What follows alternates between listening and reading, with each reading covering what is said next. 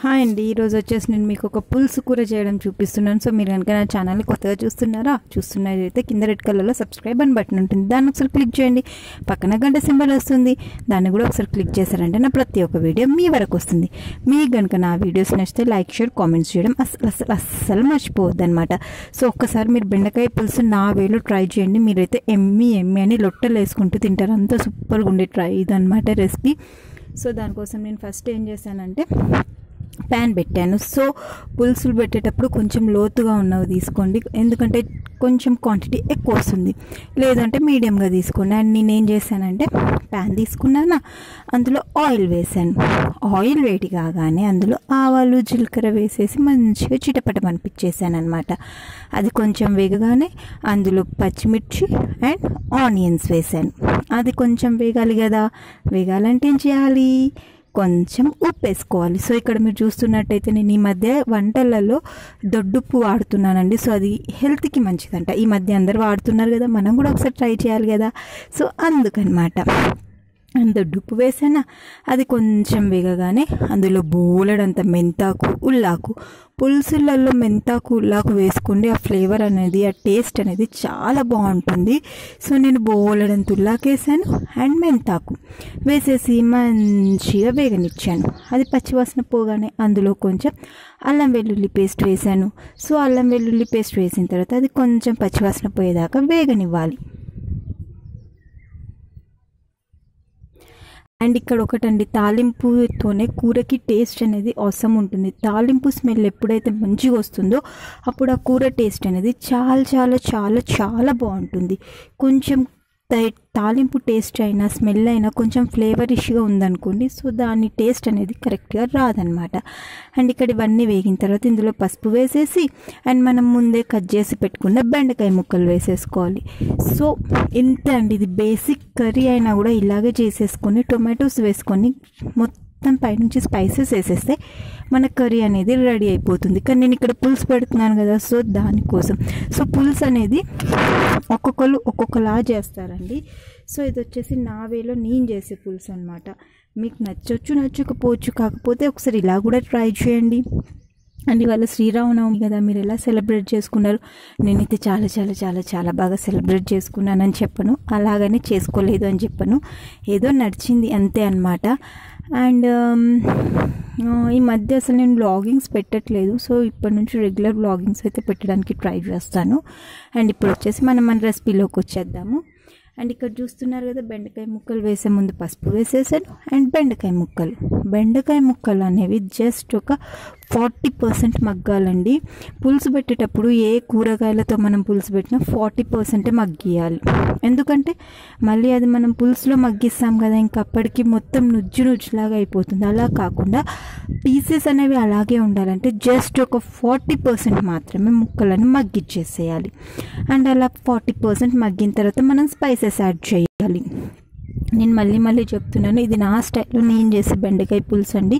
So దీన్ని 2-3 వేరియేషన్స్లో చేయొచ్చు, అవి నేను నెక్స్ట్ రెసిపీస్లో చూపిస్తాను. సో ఇవాళ అయితే బేసిక్ అనమాట, చాలా చాలా చాలా ఈజీ వేలో చూపిస్తున్నాను. అండ్ బ్యాచిలర్స్కైనా బిగినర్స్కైనా చాలా సింపుల్గా అయిపోయే రెసిపీ ఇది.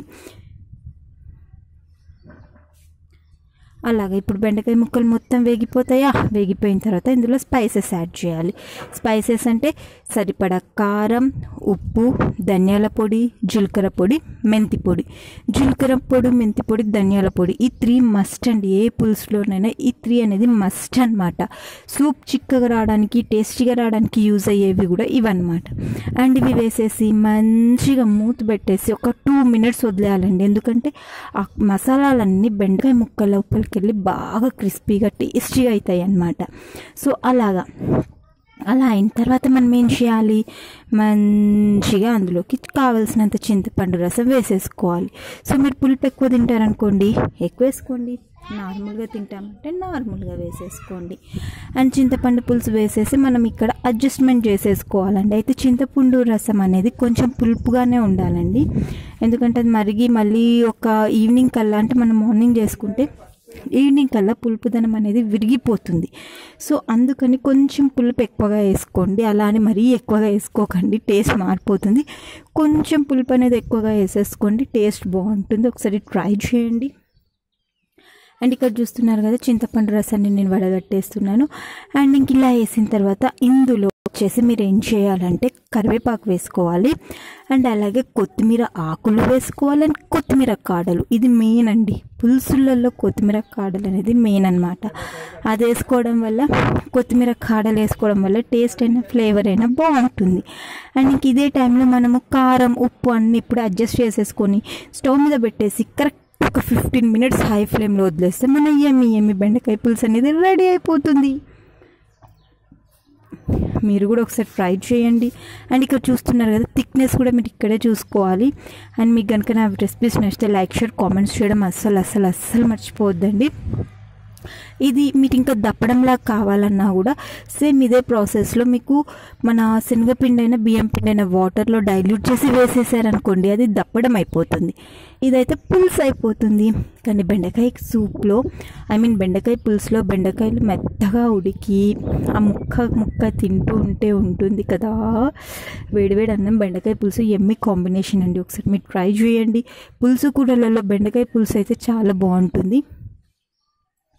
అండ్ ఇక్కడ చూస్తున్నారు కదా బబుల్స్ వస్తున్నాయి కదా, సో ఈ బాయిలింగ్ స్టేజ్లోనే నేను అన్నీ వేసేసానండి. మీరు కూడా ఇట్లా ట్రై చేసి మీ ఫీడ్బ్యాక్ అనేది నాకు ఇవ్వండి. అండ్ రెసిపీ లెంతీగా అనిపించవచ్చు, ఈజీగా ట్రై చేసుకోండి. అండ్ ఇలాంటి ఇంకా రెసిపీస్ కావాలంటే నాకు కింద కామెంట్ సెక్షన్లో చెప్పండి. అండ్ మీకు కనుక నా వీడియోస్ నచ్చితే లైక్ షేర్ కామెంట్స్ చేయండి. అండ్ నా ఛానల్ని సబ్స్క్రైబ్ చేసుకోండి, కనెక్ట్ అవ్వండి, ప్లీజ్ స్టే కనెక్టెడ్ అండి. అండ్ రెసిపీస్ అన్నీ ట్రై చేస్తూ ఉండండి. అండ్ హ్యాపీ శ్రీరామనవమి అండి మీ అందరికీ. అండ్ ఇంతటితో నా రెసిపీ అనేది కంప్లీట్ అయిపోయింది. మీరు ట్రై చేసి మీ ఫీడ్బ్యాక్ ఇవ్వడం అస్సలు మర్చిపోవద్దు. అండ్ ఇంకొక 50 మెంబర్స్ అయితే నేను 500 సబ్స్క్రైబర్స్ అవుతారు. సో 500 సబ్స్క్రైబర్స్ అయిన తర్వాత నేను మా ఫ్యామిలీతో ఒక లైవ్ చేయాలనుకుంటున్నాను. సో ట్రై చేస్తున్నాను, చూడాలి. అప్పుడు ఇంకా మీకు కావాల్సిన రెసిపీస్ ఒక కొత్త రెసిపీతో నేను నా 500 సబ్స్క్రైబర్ సెలబ్రేషన్ అనేది చేస్తానన్నమాట. సో అంతవరకు టేక్ కేర్ అండి, బాయ్. చూస్తూనే ఉండండి కుష్లు తెలుగు వ్లాగ్స్ని. సబ్స్క్రైబ్ చేసుకోవడం మాత్రం అస్సలు మర్చిపోకండి. బాయ్ అండి, టేక్ కేర్.